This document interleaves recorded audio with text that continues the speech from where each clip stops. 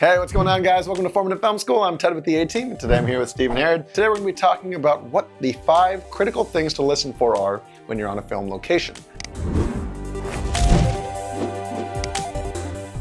The first thing you should be monitoring is the space itself. When you show up to the location, be listening critically for what's going on in it, where are we shooting, is this an active space? You want to tune your ears into all these extraneous extra sounds that are going on, because your prime focus in recording sound on sets is going to be to get that dialogue. As you guys know, when you shoot a scene, you shoot it multiple times and then you cut those multiple takes together. If the sound behind it, the atmospheric sound, is underlying all the dialogue, you won't be able to cut between takes. The second thing that you're going to be listening for is stuff that could potentially happen in the space. I'm talking about things like appliances or door chimes or air conditioners, stuff that you might not necessarily have control over, and where you might have to do that thing where you look at the director and be like, well, I guess we can live with it, or see if they're okay with it, and that's kind of the through line that you have to go with some of the time. Anything that you can possibly unplug and get rid of, unplug those, get rid of those now. Look out for those potential hazards and save yourself time later when you're actually shooting. So the third thing is going to be the wardrobe. Worst case scenario, you're going to show up on set and you're not going to know what people are wearing.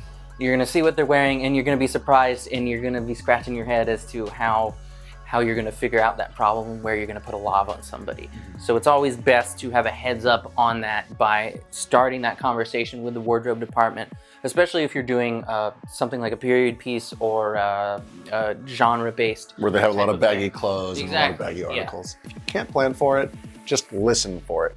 Listen for fabric rustling, listen for if there's leather clothes and they're slapping against someone as they walk. Listen for those things and make sure that if you can, try to get rid of them, or if possible, do a quick wardrobe change or change the props or jewelry that's hanging. Get rid of all that as well. So props are integral as part of the storytelling process, but oftentimes for sound, they can be not so good.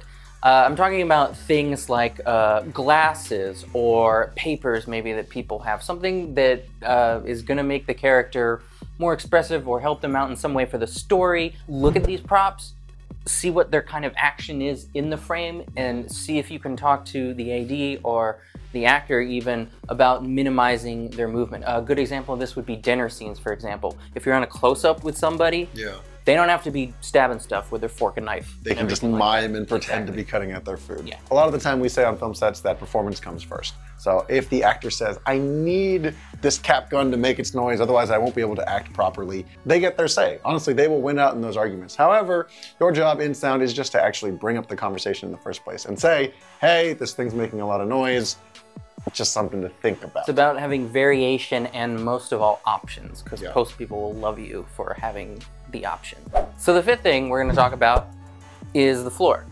Now this might seem obvious, but each floor has a different sound to it. When you're doing close-up shots maybe, and they're still on kind of hardwood floor, something creaky or something like that. In this case, we're wondering, we're trying to get rid of that thumping noise or that footstep noise. Yeah, exactly. You can throw some carpet down, make it, you know, way easier. For wide shots, when you're seeing feet and the floor's not that great, I use these great things called hush heels. You can find them at a local audio store near you. If you're doing like a hard marble floor or wood and that's a little bit too much, these are kind of going to act as pads that are going to make it a little bit quieter, so you can get that dialogue a little bit more clean. So there's the episode of Formative Film School. I'm Ted from the A-Team, and this is Stephen Harrod. So make sure to leave us a comment below. This week we want to see one more thing that you should listen critically for when you're recording sound. We're going to pick one of those comments, give out a version of our Aputure DAD microphone, which is our new super cardioid mic. But like, subscribe, and we will catch you guys next time.